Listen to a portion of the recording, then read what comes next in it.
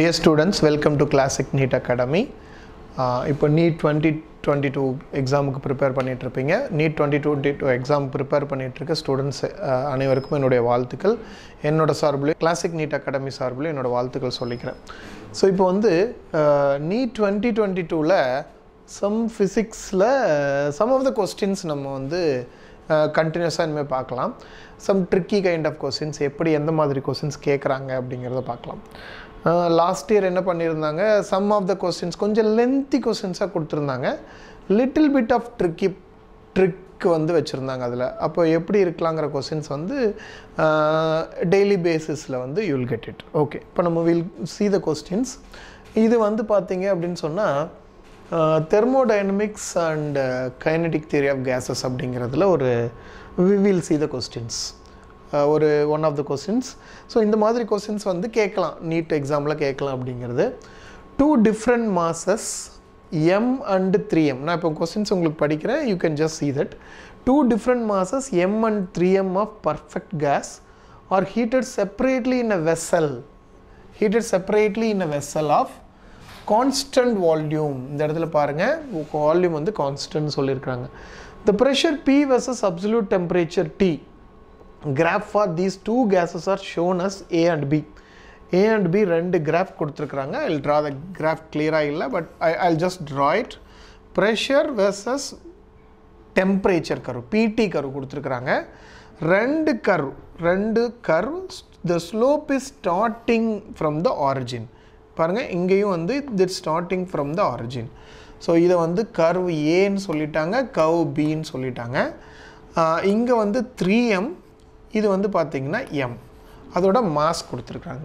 3mங்கிற mass இருந்தால் curve B, mங்கிற mass இருந்தால் curve ஏ.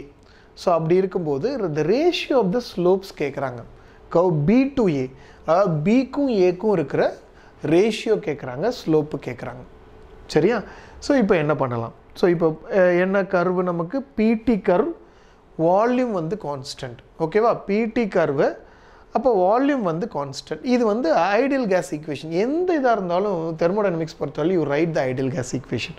அப்போ பார்ப்போம், நம்ம வால்யூம் வந்து கான்ஸ்டன்ட் அப்படின்னு சொல்லியிருக்கிறாங்க. பர்ஃபெக்ட் கேஸ் வந்து சேமு, டிஃப்ரெண்ட் மாஸ் மட்டும்தான் வேறு. ஸோ அப்படிங்கும்போது will see that the curve பார்த்தீங்கன்னா, so you can just see that இது ஒரு கர்வு B அப்படிங்கிறது. Then you can have another curve A. இது மாஸ் வந்து 3m, இங்கே மாஸ் வந்து m. இது pressure versus temperature curve. Okay, அப்போது ப்ரெஷருக்கும் டெம்பரேச்சருக்கும் இருக்கிற கர்வ். அப்போது ஸ்லோப் அப்படிங்கிறது change in Y axis by change in X axis. அப்போ ஸ்லோப்னா பிடி தான் வரும். we can write PV equal to NRT. PV equal to NRT. So we can write the ideal gas equation. எழுதினோடனே எனக்கு P by T தான் வேணும்ப்பா. I can write like P by T, pressure versus time, equal to NR by V. So இதில் பார்த்தீங்கன்னா நல்லா பாருங்கள், R வந்து constant, அதனால அதை remove பண்ணிடலாம். வால்யூம் வந்து கொஸ்டினில் என்ன சொல்லிட்டாங்க, வால்யூம் வந்து கான்ஸ்டன்ட், அப்போ வால்யூமையும் ரிமூவ் பண்ணிடலாம். அப்போ P by T is proportional to என்ன வந்துருச்சு, நம்பர் ஆஃப் மோல்ஸ். அப்போ நம்பர் ஆஃப் மோல்ஸை எப்படி எழுதலான்னா given mass by molecular mass.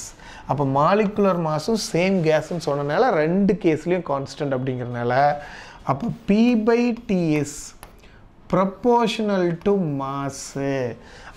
அப்போ என்ன வரும்னா உங்களுக்கு P by T is proportional to mass அப்படிங்கிறனால P by T தான் இங்கே ஸ்லோப்புனா change in Y axis by change in X axis. அப்போ slope is proportional to mass. அவங்க என்ன சொன்னாங்க, இந்த அப்போ ஏ கர்வுக்கு மாஸ் m, பி கர்வுக்கு மாஸ் வந்து 3m. அப்போ ஸ்லோப்பு பி, ஸ்லோப் ஏ. கொஸ்டினில் கேட்டிருக்குது என்ன கேட்குறாங்க, ratio of the slopes of the curve B to ஏன்னு கேட்குறாங்க. Ratio of the slopes of the curve B to ஏ. அப்போ பார்த்தீங்கன்னா ஸ்லோப்பு பி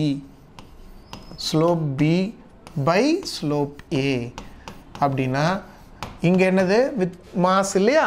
அப்போ இதில் வந்து என்ன வரும்னா உங்களுக்கு 3m by m வந்துடும். கேன்சல் பண்ணிங்கன்னா answer will be 3/1 R like 3:1 will be the answer வந்துரும் உங்களுக்கு 3:1 அப்போ இந்த இடத்துல you have to choose answer is a 1 3:1 அப்போ இங்க வந்து நம்ம என்னன்னா choose பண்ணும்போது ஸ்லோப்னா என்னன்னு தெரியணும் அதுக்கப்புறம் வந்து பாத்தீங்கன்னா என்ன கேட்டிருக்காங்க கர்வ் ரீட் பண்ண தெரியணும் சோ இங்க பாருங்க ஸ்லோப் எடுக்கும்போது இது ஆரிஜின்ல இருந்து வருதா sometimes வந்து இந்த மாதிரி கேட்டிருந்தாங்கனா ஆரிஜின்ல இருந்து உங்களுக்கு வருதா ஆரிஜின்ல இருந்து வருதா அப்படினு சொல்லி பார்க்கணும் ஆரிஜின்ல இருந்து வருதா அப்படினு இல்ல ஒருவேளை கர்வ் வந்து இங்க ஸ்டார்ட் ஆயிருந்தனா டைரக்ட்டா நீங்க வந்து you cannot take the slope அப்படியே டைரக்ட்டா p/t ன்னு எடுக்க முடியாது இங்க y = x ன்னு எடுத்துக்கறோம் y = mx + c ன்னு எடுக்கிற மாதிரி வரும் அது டோட்டலி டிஃபரண்டா வரும் அப்ப ஆரிஜின்ல இருந்து ஸ்டார்ட் ஆகுதா இது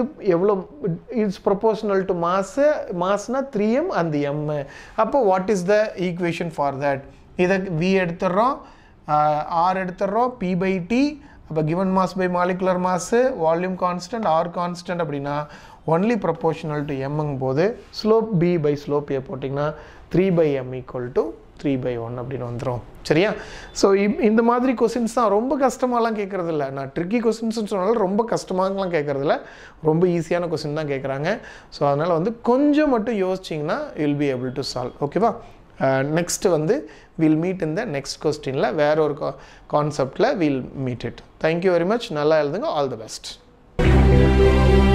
Part 1 first floor PS Square SKS Hospital Road opposite to Ponusami Counter Kalyana Mandapam Salem contact 78670 14165